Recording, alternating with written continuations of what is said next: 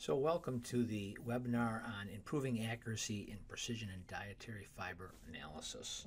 The plan I've got for this webinar is basically to look at some of the obvious issues in conventional dietary fiber analysis. So many of them are often ignored or discounted, but they can add up and create a lot of different problems. We're going to talk about the proofs behind that, but most of the time that I make this kind of a presentation, I see people in the audience acknowledging and elbowing each other and chuckling about issues that they recognize that they're doing that they haven't done anything about.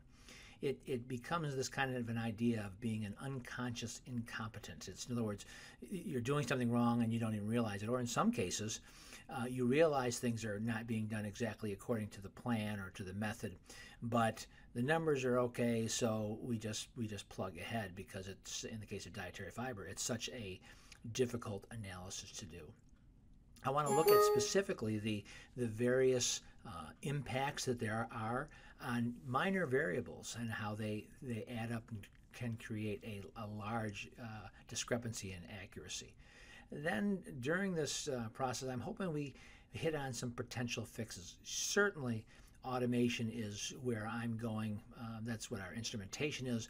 But I also want to look at some of the things that can be done within the conventional method to improve that. And quite frankly, it just means more vigilance in many cases. But I'd like to be able to discuss that. So I'll present it, but then during our open mic time, so to speak, we can get more specific and talk about and maybe share some ideas on that. And then lastly, as it says, I want to talk about automation and basically show you the differences that can be achieved because of automation. So when I think of dietary fiber analysis, I think of the game that many of you may be familiar with, Jenga, in which the players work to take blocks out and restack them, if you will, without the Jenga blocks tipping over. In other words, trying to maintain some kind of a foundation. And that's a pretty good illustration of the variables that take place in any analytical method, but again, for this discussion specifically to dietary fiber analysis. So dietary fiber analysis is prone to problems. There are over 35 steps that involve human control or human intervention. This slide just talks about just the glassware preparation, the things that are required just for preparing the glassware.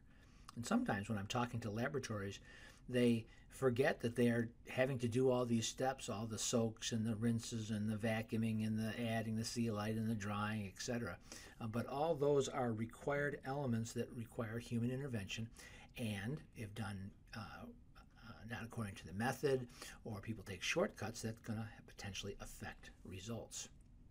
The other thing is related to sample preparation. The method itself calls for specific sample preparation. I believe in 985.29 section E, that's what is often referred to for sample preparation, and it talks about the grind size being 0.3 to 0.5 millimeter grind size or screen size, and yet people don't necessarily follow that. And many commercial labs tell me, well, we get the samples already prepared. We don't know how they ground them. So that can have an impact. A larger grind size can affect the penetration of the enzymes, for instance. There's also the discussion about defatting and desugaring. The method itself, and I believe I'm going to show this in a future slide, the method itself talks about defatting if you're unable to mill properly. But that has been translated by most labs as anything greater than 10% you must defat. But how it's agitated, the multiple enzyme additions, the time requirements for each, the temperature controls, the agitation requirements, all of these things are aspects that have to be controlled by the technician, and again, more variables. Education is a factor. And by the way, not to say the people that have the greater education are doing a better job. That's not necessarily the case. In some cases, people that have the higher education try to overthink things and try to make modifications because they're sure there's a better way. And so informal and formal education can have an impact on the results. There are many people that have had, if you will, informal training. In other words, the technician that normally did the method basically becomes the expert in the method, and over the years they have made modifications to simplify it for themselves, And in some cases, they've gone outside the parameters of the method, yet as they have taught everybody, they're teaching everybody that this is the method. So there's often deviations from the method that are not documented or just become, this is what I was told to do, I'm running the method, when in essence they're not. Workflow demands, how much activity people are expected to get done in a given day, can affect their treatment of different methods and shortcuts they'll make. The multitasking requirements, gee, I'm supposed to be back here in 10 minutes, but I'm too busy in this other project, and so I'm not going to be able to get back for 20 minutes. All those things can impact results, and those are human factors that in many cases are out of our control. I had a supervisor once tell me that he knew his technicians weren't doing a certain element of a dietary fiber. In particular, it was related to agitation. And he said, but I just don't have time to watch and see what everybody's doing, and I know they're not doing it. So those are all things that can impact the results, obviously the accuracy and precision. John DeVries wrote in the book he and Prosky co-authored on the historical perspective of defining dietary fiber, made the comment that the dietary fiber analysis requires precise handling of the digestion steps of the method. That's referring to the temperatures and the pHs and such for the different enzyme additions, the amylase, the protease, and the AMG. And yet, that's an area where there is not necessarily precise handling when they're doing the conventional or manual methodology for dietary fiber. This was a study that I found on a particular sample, agave, and the authors of this paper ultimately said that 3 factors, the temperature, the agitation speed, and the sample to water ratio, had an impact on the agave sample. Now, this is certainly sample dependent. We don't find that all those 3 variables affect every sample, but they did a study in which they found out, wow, controlling all these factors is critical for that sample. Well, it is sample dependent, and maybe another sample is more sensitive to temperature, or another one more sensitive to agitation. All these things can have an impact on results, and if you're not aware of it and you're not following the standard, the method, then it can create a problem, because again, how someone handles a sample is going to affect their results. So one person, is precisely controlling temperature and agitation. Another person, just has a water bath that they check every once in a while. So those 2 labs are going to get 2 different results because of the impact of lack of control of variables. Ultimately, the goal is to follow the standard, the method as it is written. Let's talk a little bit about sample preparation. This is what I was referring to a little while ago about how the mesh size is listed in the method, how the sample is to be milled, all that is listed in the method. And you can talk to different labs. I've been at labs that every sample, regardless of what it is, because in many cases they don't know what the sample is, it's given to them blind, they defat and desugar every sample in a 50-50 mix of petroleum ether and methanol, if I recall correctly. Every sample. Well, if those same samples are going to another lab and they don't do the defatting, they don't do the desugaring, so to speak, will their number be different? So those are the kind of things that affect results. I like to use this example. Hopefully I can make this work. This is a dramatization of something I actually saw in a laboratory. It wasn't related to dietary fiber, but it was a sample handling issue. And so here was a person that had a series of Wattman's papers in a desk before them, and they were all weighed, and then she was weighing out the samples, placing them in the Wattman paper, and she was being very careful about her weighing and things like that, and she would stack these samples in front of her. Then after she got all her weights and everything all set, so she's got a series of, 12 sets of samples there, she would then take each one, and she had them numbered. She would take each one and she would encapsulate the sample by wrapping it in the Wattman paper, and then she would place it in the cellulose thimbles that she had in the beakers. So here's sample 1. She's doing her folding to kind of create a, if you will, a filter bag. That's what ANKOM's known for. So she'd set that up and she'd place it in. So she did the first 2 samples without incident. So let's just watch this as she's doing it. I don't have the capability of fast forwarding it right now. And by the way, I'm standing behind her. I don't know if she knows I'm behind her at this point or not, but I'm standing behind and watching this technician do her job just because I was curious as to what she was doing. So she took her second one, stuck it in the thimble, and she reached for her third one. Notice how she's wiping up her hands each time. So if she got sample on her hand, she's just kind of dispersing it.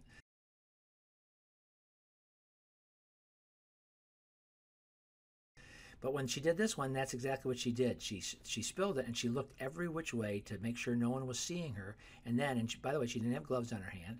She took her hand, she scraped it into the sample, and then she blew. Now, the person that I was watching, when she blew it, all the other Whatman papers kind of fluttered. And so she might have had an impact on those, but she wasn't paying attention to that. I stepped forward at this point, and I said, so what are you going to do with that sample? And she looked me straight in the eye and said, close enough. And so those are the kind of things that can drive people crazy, because if she's responsible for this and she's not being supervised and she thinks that's close enough, well, it might not be close enough, and it's going to have an effect on her numbers. Certainly, they're going to have some controls built in, so they might be able to check that. But if they're just basing it on controls, separate from that, standard deviations or such on the sample that they're running, the control could be right, but that sample could be wrong. But who's going to know? So that's one element of it. Now there's this idea of the agitation and the sample disbursement, or maybe I should say the surface area that's given to the enzymes by how the sample is treated during the enzyme digestions.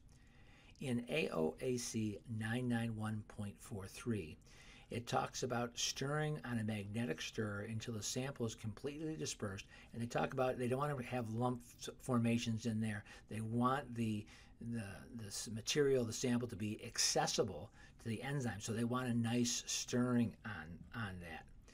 98529 says that in the case of their initial treatment, the amylase, they want them to shake it gently at 5-minute intervals. So whereas the 99143, it has a continuous stirring, and by the way, in 99143, it talks about continuous stirring for the protease and the AMG.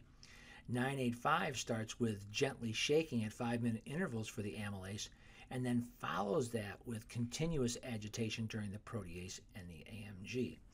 And so those are what the methods require. However, what we find is the method of agitation that is being used in most laboratories is going to be anything from a shaker bath to a magnetic stir bar to this idea of manually, every once in a while give it a stir, every once in a while rotate or shake the beaker that is in the water baths. All those things are going to have an impact on the agitation. I had one customer that I was at our lab, and he was watching our system do its agitation, the automated system do the agitation, and he made the statement to me. He says, that's enough for me to purchase the system right now. And when I questioned him on that, because it was kind of a strange statement to make, he basically told me that they didn't have enough water baths, and they didn't have shaker baths for that, and so their volume was so high that they really couldn't make it so they could have all shaker baths and things like that, cost and space and etc. And so he said, we tell our technicians to swirl the beakers every 10 minutes, but then he made this comment, but I don't think they do it, nor can I watch to make sure they're doing it. So he was questioning if the method was being followed, because he understood that agitation was necessary in order to give enough surface area for the enzymes to do their work. Likewise, there's the speed of agitation. And I'm going to show you some movies of some videos that I took of different types of agitation that I've seen out there and how that can affect us. So the speed of agitation could be too much or not enough in order to do the job that it's called to do, the idea of surface area for the enzymes. And that's the purpose of the agitation. The purpose of the agitation is to make sure the sample is given, or the enzymes, I should say, are given full access to the sample in order to do the proper digestion. If the sample is sitting there in a clump or a lump, If the sample size is too big, in other words, the grind size is too big, all those are things that can affect the ability for the enzyme to do the work it's called to do. So if the sample is properly prepared and the agitation is sufficient to allow the surface area for the enzyme to do its work, you can get a good digestion. But that's the key purpose of the agitation. So let's look at a couple examples. This one is stir bar, and on this one you can see that it stirs it quite well. I mean, it's really good surface area and such. But as you can see, as I sped up the speed, look what's happening on the sides of the beaker. If you go too fast, you're actually throwing sample out to the sides of the beaker, and unless that's constantly rinsed down, you're going to basically have a less than full digestion of the sample that is out of the solution during the process. If you look at an orbital shaker, let me see if there you go. Orbital shaker, look at that. By the way, I actually did this with enzyme, with buffer to match the method, and look at the sample. It's just sitting there. And I actually, over time, kept speeding up the agitation to the highest orbital shaker capability of this one. This was a polyscience orbital shaker, I believe. You don't see that sample getting dispersed. You don't see good surface area for the enzymes to do their work on that one. However, when I went to Barry McCleary's lab, let's see if I can find it here. Barry McCleary's lab, where he uses a fairly aggressive shaker in jars, that sample was sloshing all over the place. I'll play that again. That sample was sloshing all over the place, and it appeared to be, because it was sloshing both ways, that it was consistently rinsing sample off the sides of it. So that seemed to be a fairly good agitation vehicle that he was using in his laboratory. So the stir bar and this form of, I believe it's more of a linear shaker, but the aggressive agitation, all those ones were secured in the shaker bath so that they could go at a fairly rapid speed. That appeared to give good surface area for the samples. But I would say, probably, I think comfortably I could say that 8 out of 10 laboratories that I have visited have used shaker water baths. The other 20%, if you will, were using nothing. In other words, they were just sitting it in a water bath and manually shaking it, or sometimes not shaking it at all. That's contrary to the method. When it comes to temperature control, this is directly out of 991.43. It talks about the incubation of the amylase at 95 to 100 degrees for at least 15 minutes with continuous agitation. And then it makes that statement that it's normally 35 minutes is sufficient to do this with a normal water bath, is kind of how it's saying it. Yet I have been in laboratories where they said, no, it is supposed to be 95 to 100 degrees for 35 minutes. And in this example I'm giving, it's because there was a mistranslation from English to another language of what the method stated. So here's one lab that's doing amylase digestion 95 to 100 degrees for 35 minutes, whereas the method talks about at least 15 minutes at that temperature. So again, different results, sample dependent, different results from different labs because of how they're handling it. Likewise, if you look at the temperature control requirements, it's written a little bit differently in the different methods. 99143 talks about the 35 minutes being normally sufficient. 98529, if you will, the original method, talks about 30 minutes would be normally sufficient. Same temperature requirements, but again, it's just this. The reason I bring this up, the point is this: it's not the 35 minutes or the 30 minutes that's the point. The point is that in different water baths, different setups, the amount of time needed to get the 15 minutes at 95 to 100 degrees is going to vary. Ambient temperature of the lab that's involved, all those kind of things are going to affect the heat up time. The key is at least 15 minutes at 95 to 100 degrees. I like to look at this because this is a critical element of the dietary fiber method for the conventional method, and that is the use of a fruited glass crucible. It is a 40 to 60 micron crucible that, depending on the method, requires the addition of, or the vacuuming in, if you will, of diatomaceous earth, or Sealite for a brand name, into the glass in order to create the proper filtration so they don't have particle loss. Likewise, there is only a certain amount of surface area on a fritted glass crucible. The method calls for 60 millimeter Gooch crucible, fritted glass crucible, and so there's only that size of about a half a dollar, if you will, that is the filtering surface. If you were to look at the specific glass itself under magnification, you would see without the sea light there is a considerable number of openings, if you will, that porosity, that 40 to 60 micron porosity that the method actually calls out.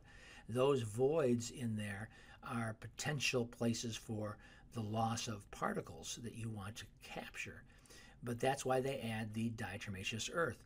That changes the porosity to really under 8 microns, but the bottom line is that's the filtration. The crucible, in essence, becomes the holder for the filtration. So there is an important element that the need in the conventional method, in order to get the lower porosity for the method, how they vacuum in that diatomaceous earth is a critical element to provide the proper filtration. What happens when they're doing the filtration under this setup is, again, you're looking at a total dietary fiber, you're looking at someplace around 300 milliliters of filtrate that you have to filter through a 60 milliliter Gooch crucible with diatomaceous earth as a bed and a vacuum flask. And at times, again, sample dependent, a gel forms above the diatomaceous earth and basically stops the filtration. The method then says that you are supposed to scratch the surface of the gel in order to break that block, so then the sample or the filtrate again can fill that void, filtration can continue. And so the technicians have to continually go back in order to scratch the surface of the gel in order to continue filtration. The problem is that if you watch most labs, over time they start digging deeper and deeper and deeper. Why? Because it's taking too long to filter. They want to hurry it up.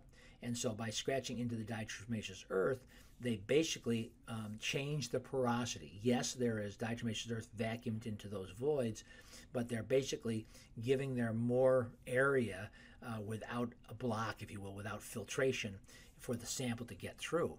And I've seen people actually take it right to the glass in order to get the filtering going faster. Quite frankly, how they set up the vacuum is going to be a critical element.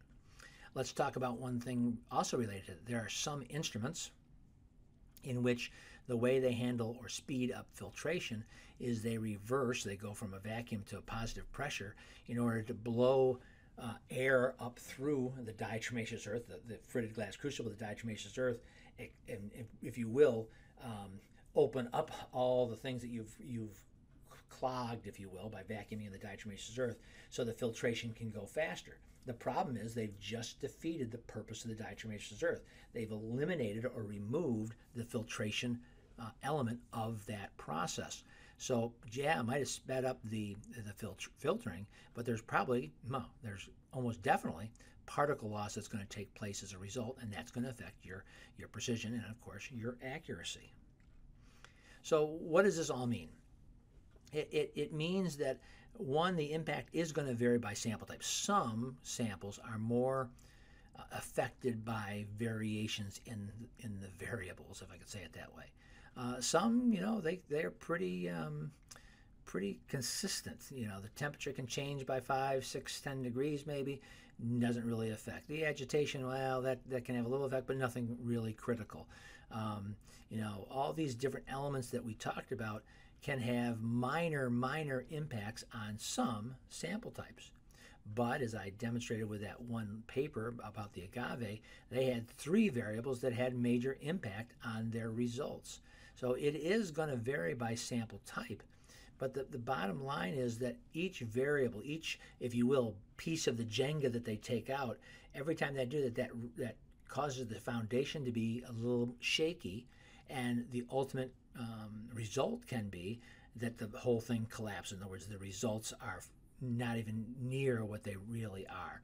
The impact is cumulative.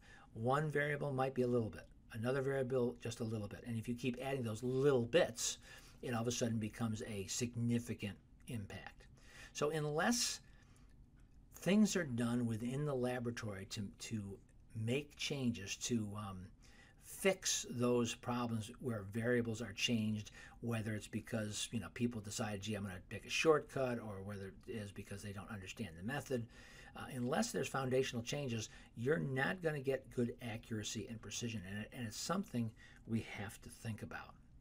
So if I'm still talking about the conventional method, what are some of the things that I would pick out of this? One thing is check samples are not enough.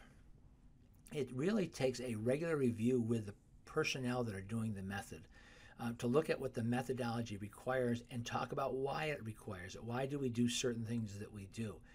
And I think when people understand why a method calls for certain actions, be it temperature, be it agitation, if people understand that and recognize that, hey, your modification of this could have a significant impact on the results, which could equate to you having to redo a sample, it's going to start sinking in. So we need to make sure that we're looking at the official methodology. And by the way, that's for everybody, because in so many cases, and I see this pretty commonly, we run into situations where someone has been teaching people how to do it, and everybody is told that that's the official method. So without ever seeing the method, they're relying on that technician that's been doing it for 10, 15 years to train them. And boy, his training might be great. The problem is he's training them how to not follow the method. That's important. Likewise, with that idea of regular review, is the idea of periodically monitoring those practices. Are the people actually doing it? And quite frankly, I would suggest that if you find people are so busy that they're cutting corners on those methods, then it might be worth looking at the workflow to say, okay, what do we have to do different because people are taking shortcuts? Why? Because their workload is such that they can't honor the method under the constraints that we have. So that's something to be watched as well. This idea of regular proficiency training and testing, I think that's something that we all should be looking at in many different things that we do. Are people maintaining their proficiency, or are we getting lazy? Because it happens, and it can happen to the greatest technicians as well as those ones that are, for lack of a better term, that are slackers. We have to be careful, and the way to do it is to provide them the training and the testing so they can really see where they are on this. Lastly, and this kind of goes to the ANKOM methodology, the automation that we've provided, is look for ways to automate the repetitive task. Our system, and I'll go a little bit more in depth in this, but our system allows you to basically put the sample in and walk away. The system controls the enzyme additions, the temperature requirements, the agitation, the temperature control, I believe I already said. So everything is controlled on that. Then the filtration is handled with our system, where there is no issue about clogging because we have increased the surface area of the filtration. And I'm going to talk more specifically about that. But this is just, if you will, quick overview of the issues around the conventional method. Now let's talk a little bit about automation in particular and the ANKOM system specifically. So this is the dietary fiber system as you would see it on a shelf. It's got two sections, an upper and a lower section. The upper section is where the IDF or enzyme digestions take place. What you can note here is, and we've just got them pictured here, there are what we call dual chamber filter bags on top and bottom. In this case, this is showing no filter, so no dual chamber in this sense. This is the bag that would be used for doing a total dietary fiber analysis. In other words, we would not be separating the insoluble dietary fiber, or IDF, from the precipitation phase at the bottom. The enzyme digestions would all take place controlled in this section. We'll talk a little bit more about that. And then after that 3 enzymatic digestions take place, then all of that solution and sample would drop down into a preheated, pre-filled 95% ethanol chamber for precipitation. Then there is a filter on the bottom that would be the final part in order to capture both the insoluble and soluble dietary fiber and give you a TDF result. The bottom portion is that where there's the SDF or the precipitation chamber. You will always use a SDF bag on the bottom.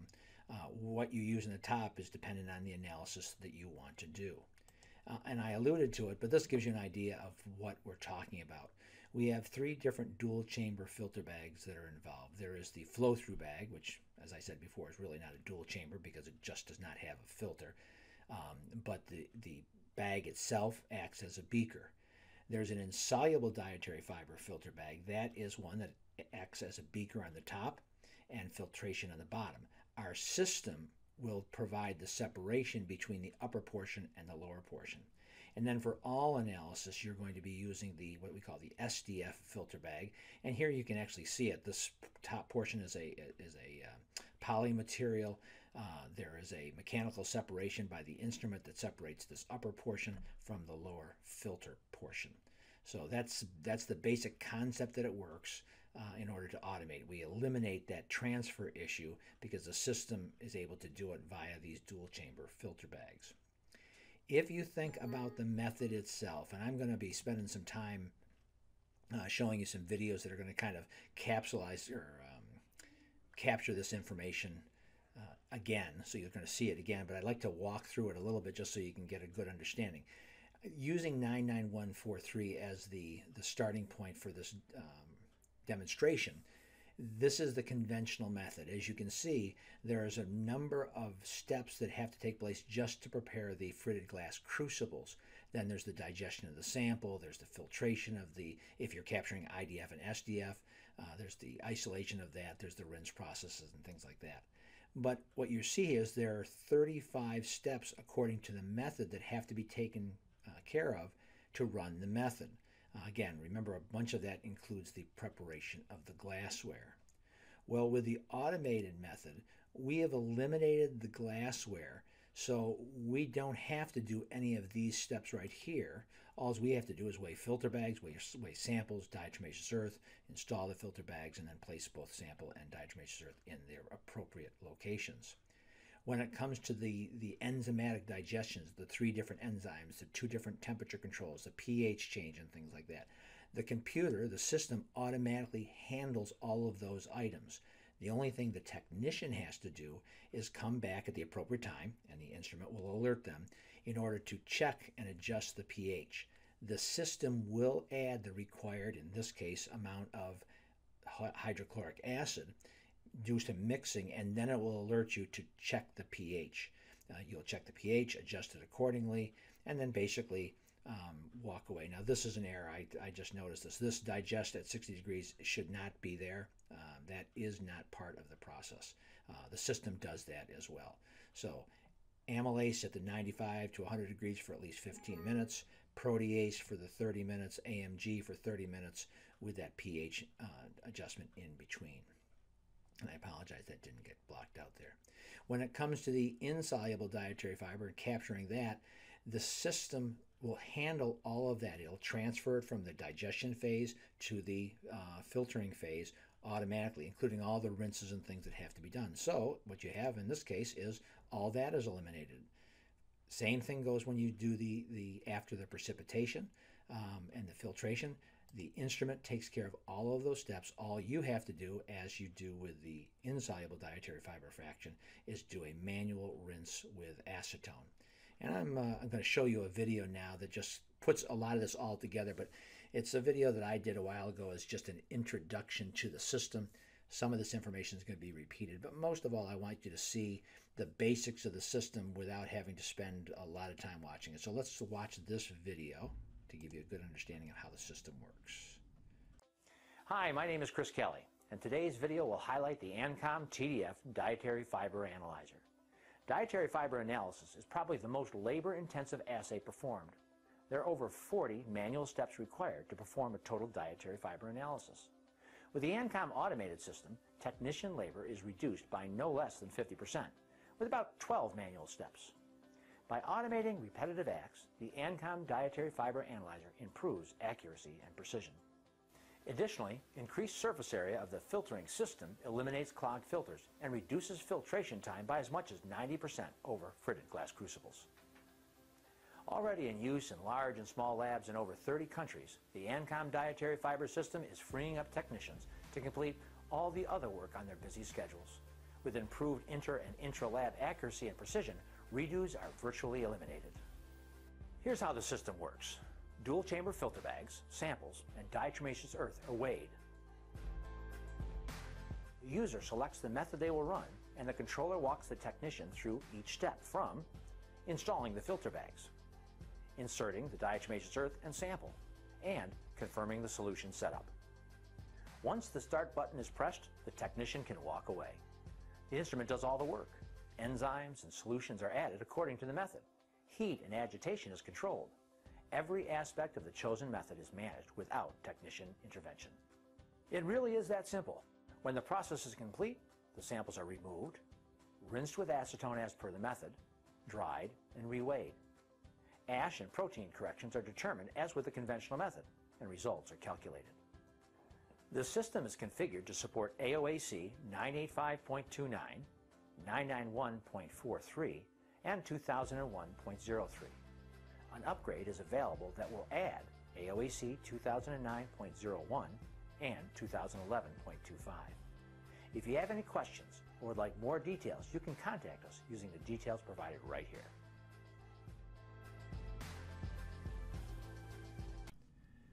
So that gives you a good overview of how the system works and the basic operation of it. I'd like to close our time together talking first about the agitation and then a comparison of filtration. And I think I can show you just a couple of videos that will help understand that. But just as a setup, I talked about earlier that the purpose of the agitation is to give enough surface area for the enzymes to work on the sample. So if there's not adequate mixing, then it is going to affect the ability of the enzymes to do their job. And so our agitation is designed to make sure there's a constant and consistent movement of the sample within the dual chamber filter bag in order to make the enzyme access as good as possible. So let's take a look at this video that shows you how that works, and I'll talk a little bit about that as we do it. It's about a minute long video. Okay, so this shows the system in operation with the agitation and heat at the sample level. And there's a separation you can see here that separates the upper from the lower. This is actually an oat bran sample in these first two. And as you can see from a distance, there is a constant movement of the sample within. In a second, we'll zoom in, and now you can see how what we call a double vortex. In many ways, it's really a four-place vortex. But the sample is constantly being spun around within the heated solution. And we believe that's a superior agitation because we're constantly moving the sample within the buffer and, in this case, the amylase portion. And that makes for a much better agitation process. And that's superior to any of the agitations that I showed you earlier. Now let's move to the comparison of filtration. Remember I talked about how the Gooch crucible, as compared to the filter bag technology, the Gooch crucible has far less surface area for the filtration to take place, and that's why they are constantly clogging in conventional methods. Here we're, and obviously the thing's speeded up to make it go faster, but here we're showing samples of oat bran and pectin side by side. And in our system, the oat bran, the filtration portion was done in 2 minutes and 15 seconds, and the pectin in 4 minutes and 21 seconds. While, as you can see in the bottom portion there, we have to slowly pour in the filtrate into the flask and vacuums, and there's a much larger amount of liquid going into a 60 milliliter Gooch crucible, so that takes a lot of time. So on the conventional, on the automated method, 8 minutes and 28 seconds for rinsing, filtering and rinsing of the oat bran, and 10 minutes and 42 seconds for the filtration and rinsing for the pectin. But when you go to the conventional method, the filtration took 15 minutes, a little bit more than 15 minutes just for the filtration portion, and the final process, the rinses and everything that are required by the method, took 25 minutes. The pectin, of course, was much longer because it forms a gel, consistently forms a gel, and that gel has to be broken as per the method in order to continue the filtration. And again, you're constantly pouring liquid in because you've got such a larger amount of solution to pour in. So an hour and 40 minutes just for the filtration portion. Then there are a series of 4 rinses, just like with the oat bran, 278% ethanol, 295% ethanol. And that brought the time to an hour and 49 minutes to filter that. So from a standpoint of which one's faster, clearly the automated method with 3 to 4 times more surface area eliminates the problems that are associated with clogged filters. So that's a broad overview of the automated system that we offer. It is the only system in the world that actually automates the entire method or the entire analysis. You still do have to do the ash and protein corrections as per the method. Overall, or in summary, automation eliminates the majority of the technician variability.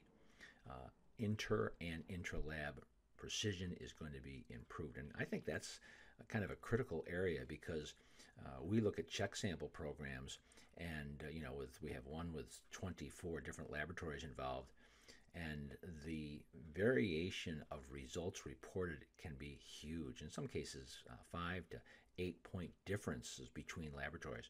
Automation reduces and quite frankly solves that issue.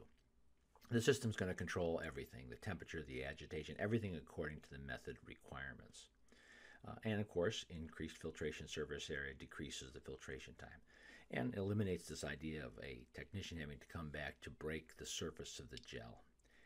Lots of times people will say to us, well, is your method faster? And I always have to remind them that our system runs the method, and so all the times are according to the method. All the additions are according to the method. We can't change the chemistry to run the method. Where we save time is the filtration, and so you can see some significant reductions in time just because of filtration. Ultimately, you save time and money. If you're reducing the labor that's needed, you're saving on your cost, and at the same time increasing your accuracy and precision. So that's it for the webinar. We want to address questions. Thank you for some of the ones you've already submitted. And so let's spend some time for the ending portion of this webinar addressing some of the questions that you have sent us.